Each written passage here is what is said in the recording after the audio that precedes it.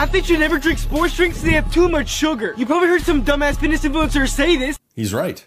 Cutting carbs to perform better is like slashing your tires to make your car lighter. Moderate to high intensity exercise requires carbs to fuel the body. The fact that sports drinks have liquid carbs that are high glycemic make those carbs easy and quickly digestible so the athletes can use them as energy as fast as possible.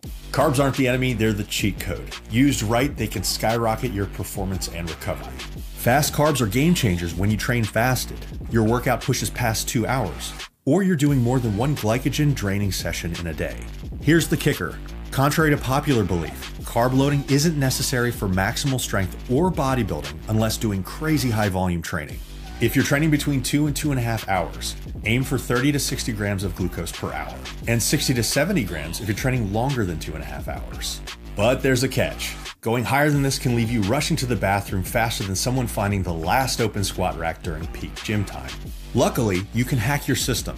If you use a 2-to-1 ratio of glucose to fructose or glucose to sucrose, you can increase your intake to a whopping 80 to 100 grams per hour without wrecking your stomach. Carbs aren't your enemy, they're your secret weapon. Give this a share and a follow, or the influencers win.